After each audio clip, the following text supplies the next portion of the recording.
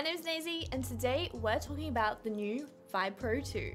Now, the Vive Pro 2 comes out on June 4th, and I was super lucky to get my hands on one early. And a massive thank you to HTC Vive for sponsoring this video. Today, I wanted to talk a little bit about the specs and features of the Vive Pro 2 and why it may be a suitable option if you're in the market for a new VR headset. But first, I wanted to chat a little bit about the differences between the VR headset so you can better understand the benefits of the Vive Pro 2, which is important especially if you're a keen Beat Saber player.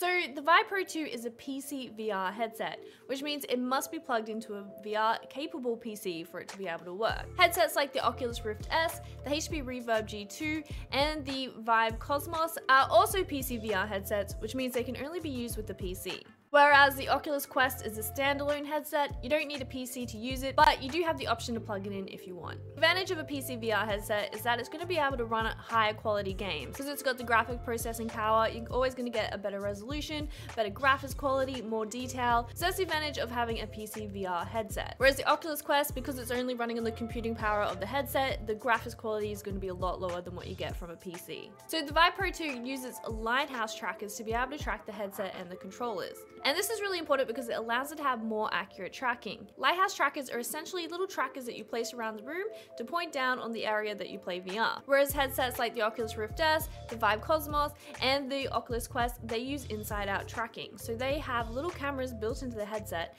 and that's what they use to track the controllers. So this can be beneficial because it's less setup, but you are a lot more limited in what the game can track. So if you're using headset with inside-out tracking, if you move your controller outside of that field of view, it's going to lose tracking, and when it comes back into that field of view, you may experience a bit of lag as it catches up to that tracking. While this may not be important for story-based games, when it comes to games like Beat Saber, where you're flailing your arms around at really high speeds and you really want that accuracy, that's where the tracking is really important, especially at high-level Beat Saber gameplay. My understanding is that most pro Beat Saber players do use something like the HTC Vive or the Valve Index that do use lighthouse trackings because they know they're going to get better accuracy and tracking, or a lot of them also use the Oculus Rift CV1, which is the old Oculus headset that they don't make anymore. Now, there's definitely great Beat Saber players that do use other headsets, but from my personal opinion, I really struggle to use headsets that have inside-out tracking. I find the tracking just does not keep up with Beat Saber. I find it really frustrating to use, and that's why I always opt for VR headsets that do have external trackings. So things like the Vive Pro that do use the lighthouse trackers, they're going to be able to track what you're doing in VR from a 360-degree angle, rather than the small field of view of what the cameras on the headset have from inside-out tracking. Now I've clarified the differences between the VR headsets, let's chat about the Vive Pro 2 specs. The Vive Pro 2 is the successor of the popular Vive Pro headset. For a long time, the original HTC Vive has been a very popular headset among VR enthusiasts, but it has been a while since we've seen a major update. Vive did release the Vive Cosmos and the Cosmos Elite back in 2019, but it was lacking in a few areas, and if you're curious, I have a full video review down below. Now for some specs. The Vive Pro has given us a massive increase in resolution. There's 2448 by 2448 pixels per eye, and this is great because you're going to be able to see way more detail in game, and everything will appear a lot more crisper. I checked out some Half-Life Alyx gameplay, of course, and everything looked amazing, especially running it on ultra settings. You can see the dust from the sunrise coming through the windows and all the reflections in the puddle on the floor. But the biggest difference I noticed was that the text in game was actually readable. Most of the time it's readable, but just kind of that little bit blurry, like it just doesn't feel real. But when wearing this headset, all the text just looks so crisp. It looked like real life essentially. It was also really clear to read my in-game Twitch chat, which is a big deal for me because I spend a lot of time streaming VR games. So to have a crisp looking Twitch chat just kind of makes like long-term use of the VR headset so much nicer, and you're not kind of like squinting sometimes. And when I'm comparing my experiences, I'm comparing it to the Valve Index. So there was definitely a big notice there, especially on the text in game and how crisp and clean it looked. The Vive Pro 2 also offers 90Hz and 120Hz refresh rate. So this means gameplay looks smoother and more buttery the higher it is. I personally find Beat Saber is a lot easier to play on a higher refresh rate as well, but depending on your PC specs, it may struggle a little bit with 120Hz. The Vive Pro 2 also has a 120-degree horizontal field of view. So when you're looking at gameplay, you're able to see a little bit more out of your peripheral vision. And so this makes it more immersive and also may give you a little bit of an edge in competitive gameplay. Now, let's chat about the physical specs of the headset. In terms of weight, I actually don't find it too bad. I was worried it was going to be really heavy because I know the original one was quite heavy. I think it's a little bit heavier than my Valve Index, but not hugely noticeable. And when it comes to VR headsets, it's not the weight of the headset, it's how you use it. Balancing the weight of the VR headset is probably the most important part when it comes to comfort. For example, my Oculus Quest is the most lightest headset I own, and it is the most uncomfortable headset. I hate wearing it for that reason. I find it so damn uncomfortable, and just after 20 minutes of use, I just want to rip it off my head. So I think light doesn't necessarily mean comfort. It's how the weight is proportioned and how it sits on your head. So I was really happy with the comfort of the Vive Pro 2, but I did struggle to get it off and on my head a couple of times, but I think that's just kind of getting used to it. It has a thick adjustable strap at the top, and this strap is thicker than the one on the Valve Index, and it's got quite a lot of give as well, so if you've got a bigger head, you can pull it all the way back or all the way forward. It's up to you. And then we have a foam piece at the back of the headset, which has a little dial, which then you can adjust to make it tighter or looser. And then at the front, we have like this velvety kind of cushioning that's Velcroed in. And I know some people say they don't like this cushioning. I really like it. I think it's good. So comfort-wise, I was really relieved that it is actually comfortable, especially when I stream VR games on Twitch for like 2 to 3 hours at a time. Comfort is just so important to me. So I streamed this the other night for 2 to 3 hours, and yeah, didn't have any issues with comfort. So I'm just really relieved. Now, in terms of visual comfort, the Vive Pro 2 has an IPD dial on the side, and what the IPD dial does is move the lenses closer or further apart inside the headset. So you want them to basically be the same distance of your eyes are in real life. So that's what adjusts it. It's got a lot of options there. So for comparison, the Oculus Quest only basically has 3 options for this, whereas this is a dial that you can adjust to get it exactly how you like. And there's also an adjustment for lens distance, which I discovered this accidentally.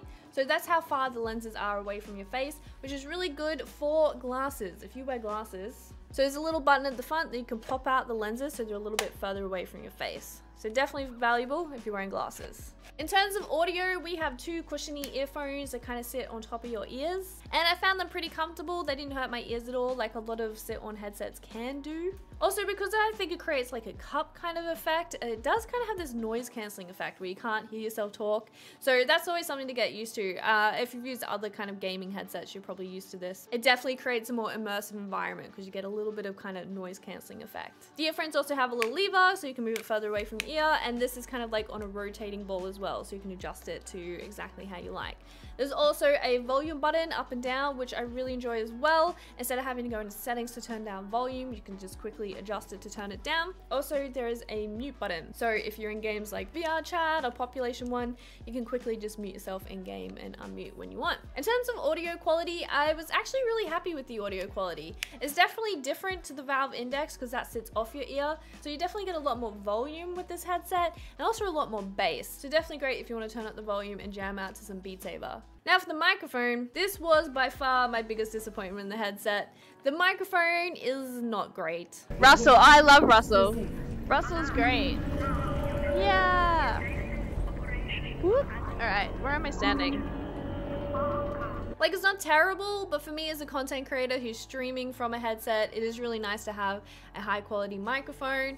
But unfortunately, this one didn't quite cut it for content creation. But for most people, this isn't a big deal. A majority of people won't really ever use a microphone, maybe in occasional multiplayer lobbies. So generally, this is not a big deal for a lot of people. But if you are a content creator, you can pick up something like the Antline Mod Mic, which just attaches and you can have microphone audio wirelessly. Now, the Vive Pro 2 has a few different features you may need to consider depending on your VR needs. If you want to do full body tracking, you'll need a headset that uses Lighthouse trackers. The most popular Vive trackers is what makes that possible. You attach these to your feet and your waist, and that's what gives you full body tracking in games like VR Chat, or if you want to use avatars in games like Beat Saber. These are the new Vive track that just came out, and I have a more in-depth video about these linked down below. So VR headsets like the Oculus Quest, or the Rift S, or the Vive Cosmos, or the HP Reverb G2 can't easily work with these things. You'll need those Lighthouse trackers that the Vive Pro 2 uses. Another new accessory just came out is the Vive Facial Tracker. The Vive Pro 2 officially supports this tracker, and it sits underneath the headset to accurately track your mouth movements. This could be really useful potentially for games like VR Chat or VTubing, where you use an avatar to do live streaming of videos. Because it's close to your mouth, it's going to be able to accurately match all your mouth movement and to create a more realistic and immersive avatar experience. But the big feature that's unique to the Vive Pro 2 is the ability to use a wireless adapter. You can purchase the wireless adapter separately and completely get rid of cables and make a more immersive VR experience, which is definitely really great for dancing around in Beat Saber. I personally haven't tried using a wireless adapter before, but I know people who use one and refuse to use anything else. They refuse to go to any headset that has cables now, so they're married to using the HTC Vive and the wireless adapter. They say once you go wireless, you can't go back. So no other headset supports this apart from the HTC Vive models and the Cosmos Elite. The Valve Index does not support a wireless adapter, and to be honest, the cables on the Index drive me crazy. They are always tangled and knotted, and it's becoming a real big problem, to be honest. So the wireless adapter alone is a really good option to consider investing in the HTC Vive Pro 2. Now, there's another reason why a lot of people would opt for the Vive Pro 2 over the Valve Index, and that is it's not available in Australia, or most countries for that matter. I live in Australia and the Valve Index is not available. If I want to buy a VR headset with lighthouse tracking and a high resolution headset that's comfortable and nice to use, I'm pretty much limited to the Cosmos Elite. So there really hasn't been any headset that's made me want to upgrade, except for now. I'm so relieved that a decent PC VR headset exists in Australia, because outside of this, there's just been no option. So I'm just really happy this exists, and we now have the option to buy a decent headset in Australia. When it comes to cost, HTC are selling the Vive Pro 2 at a cost of $749 USD, or 1,299 Australian. This kit doesn't involve the lighthouse trackers or controllers, so this is a really good option if you already own the HTC Vive and you're looking to upgrade your headset. And don't worry, the Vive Pro 2 works with Lighthouses 1.0 if you own them already. In conclusion, I did really enjoy using the Vive Pro 2. It exceeded my expectations in terms of comfort and the quality of the resolution. The resolution is really impressive and I'm really relieved with the comfort of it. Using the Vive Pro 2 has made me really consider if I do want to go down the wireless option. Having a wireless adapter so I can dance around in Beat Saber and not worry about cables would be such a joy. So now that's a really big thing for me to consider. I know a lot of people will ask how it compares to the Valve Index, and to be honest, I think they're pretty on par. Really comes down to how much you're willing to spend and how important resolution is to you and the ability to do wireless. So let me know in the comments down below if you think you'll be upgrading to the Vive Pro 2. Thank you everyone for watching this video, and a massive thank you to HTC for sponsoring this video and allowing me to check out the new HTC Vive Pro 2. I tried to make this video easy to understand for new VR users or younger audiences. I know a lot of these tech videos can be a little overwhelming because they use a lot of high-level language. So if you did find this video useful, please give it a thumbs up because it supports my channel. Thanks for watching, and I'll see you in the next one. Bye!